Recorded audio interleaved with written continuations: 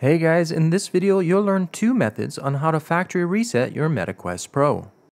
Make sure you learn both methods so that you can use the one that's easiest for you. The first method is going to be through the Quest Pro headset. With your Quest Pro powered off, press and hold the power button with the volume down button until you see the USB update mode pop up.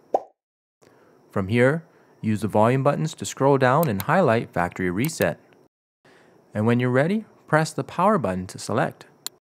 Next, you'll be asked if you are sure you want a factory reset.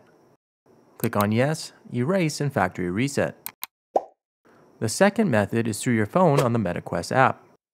To do this, go into the MetaQuest app, click on Menu in the bottom right corner, tap on Devices, and connect the device you want to reset. Next, scroll down and click on Advanced Settings, and here you can select Factory Reset.